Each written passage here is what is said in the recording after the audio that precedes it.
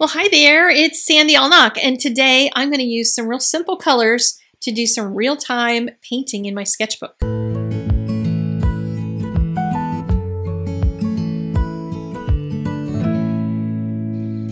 Well, welcome to the first day of World Watercolor Month, and since it's July 1st and the prompt is rejoice, I'm going to rejoice with some color.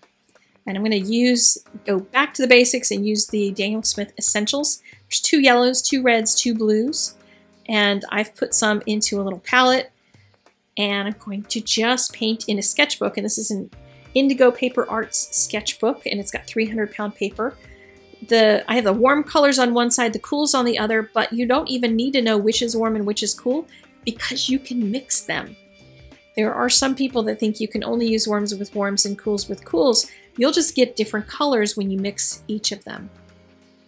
Taking a mechanical pencil and doing a light sketch of an outline and 2 stems, because I'm going to do 2 stems of flowers. And I've got out one of my favorite brushes, and it's an expensive brush. I'm just going to warn you ahead. There's going to be a list of all the brushes in the doobly-doo. This is a natural hair brush. And natural brushes, as opposed to synthetic or the ones that are man-made, are more expensive because they come from critters that have to give up a couple of hairs to make these brushes. But they paint really beautifully, and I find it much easier to paint with a good brush than with a cheaper one. There's just not the drag on the paper that there is with synthetic brushes. But you can certainly use synthetics. I don't have anything against them. You'll even see me using some in this video, in this painting. I just use them for specific things. But in an area where I want to get loose and crazy, this brush is soft, and the way that it puts out the color is it's something that helps me to stay loose. Whereas a synthetic brush is going to put down lines that are a little more careful, I guess might be the way to describe it. So I'm going to mix some colors in with this blue. It's French ultramarine blue that I started with, and I'm going to add some of the cool yellow and see what color it makes. And then I'm going to rinse my brush, and I'm going to add a little bit of a little more of the cool yellow, and then I'm going to rinse my brush to add more of the warm yellow and see what that does. Now you can swatch these out in little squares, but isn't it more fun to see the colors mixing in a painting itself rather than in little squares? You can certainly write notes about which colors you put in which areas, and if you don't remember, then you might want to take pictures of things along the way so that you can remember which colors created which areas. And you can get the same effect as making a bunch of squares. But I find that I become more intuitive in understanding my colors if I just paint with them and I paint a picture rather than just trying to paint a bunch of squares. That doesn't tend to stick with me as well as when I do a painting itself. But the warm yellow made kind of a poopy color. It'll dry differently than this, of course, but I wasn't as pleased with it, so that's why I added more of the cool yellow. But I do want to have more of the warm yellow in here, not only because it's my favorite color, but also because I want it to carry throughout the painting. I don't want to have it in one spot and then say, oh no, it didn't do what I wanted. It made a poopy color, so I'm going to banish it from the painting. No, I want to incorporate it so that it feels like it's part of the painting. And one of the things that I've discovered over time is that when I first started, if I ruined a sketch in a sketchbook, I would just turn it and start on another page or tear it out. And I've stopped doing that because if you're going to use the page, you might as well cover it with stuff. Do a bunch of swatches on it, paint some little figurines in the empty spaces, practice your trees, like whatever you need to do to enhance yourself as an artist, do that in the empty spaces on a piece of paper. Just use that space and don't waste that piece of paper since you've already gone there. But I just continue with the painting. I don't always recover things. I sometimes make it a worse hot mess, but that's what I recommend. So I've got this dry. That was my first pass, and I'm going to add a second pass with some detail on top of it. And to do that, I need a thinner brush. So I'm going to be using this one again, and it's an expensive brush, and it's a needle brush, and it's got like 5 or 10 words in the full name of the brush, because yeah, I'll have it all linked in the doobly-doo. I can never remember what it's called, aside from the fact that it's this brush that has a wide belly and then a fine point on it. I am going to have a video next week that's going to talk all about brushes and go into some demoing specifically of what brushes do and how they paint and how they pour the water and the color out of them. So I'm going to save that for later, but for the moment, this is a brush that I'm going to use for the detail.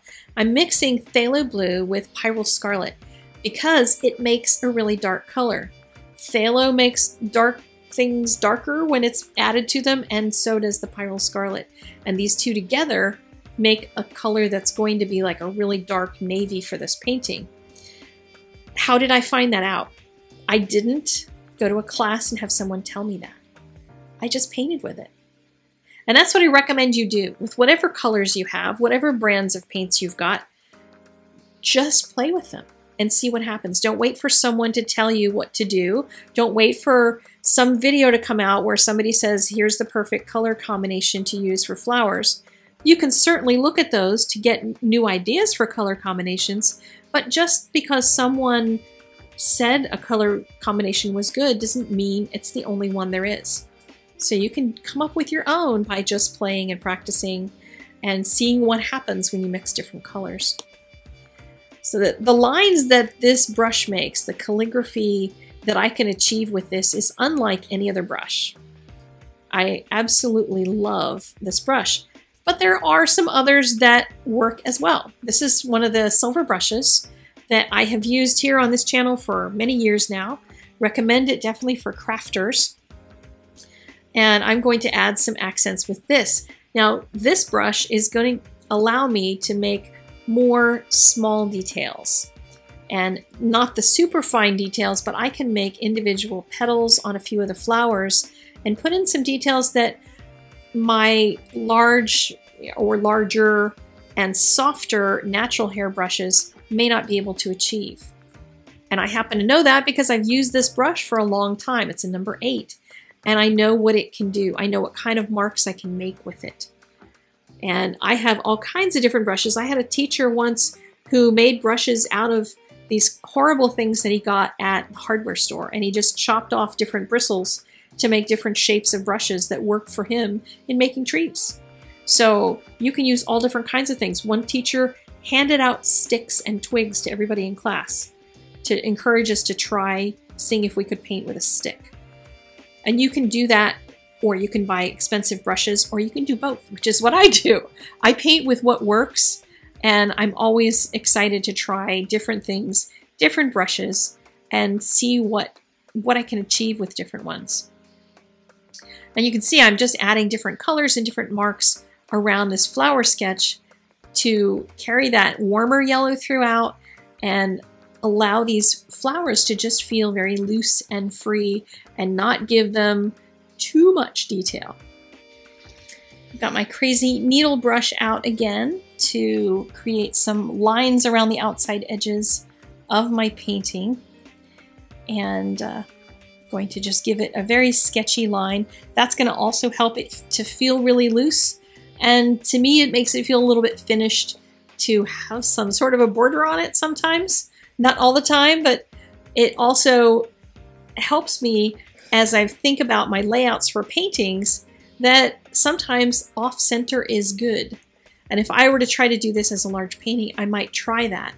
So it gives me that guidance to remember to not just plop my flowers in the center of whatever it is that I'm painting. As I finish up my sketch by doing a little spattering in some of the areas that I wanted a few sharp details to remain, I wanted to remind you that I am doing dailies over on Instagram on my Sandy Allnock Fine Art account, so you might want to follow that one. I do have a web page that has all of that art on it, so even if you don't have an Instagram account, you can go see that. I will have a link to that in the doobly-doo so that you can check it out, even if you're not on Insta. And I also want to remind you that I told you last week there was going to be a watercolor class, Foundations, and it would cover trees. That is now live. and I will be making the preview video for it public sometime this weekend, but the class is available now. And this is one of the lessons in which we practice color mixing on paper. So you're going to get to make a tree that has all these lovely colors in it and play around with what colors you can mix into wet paint. It's just a beautiful thing that watercolor does that no other medium can. And in the class, we're going to learn how to take advantage of that to make some really interesting and beautiful trees. And it's also World Watercolor Month over at Charlie's website. So I want to encourage you to go over and see him because he's got prompts and things. If you don't know what to paint, he's got ideas. And that's about it for today. I will see you again in another couple of days with another video. Go paint something beautiful, and I'll see you again very soon. Bye-bye.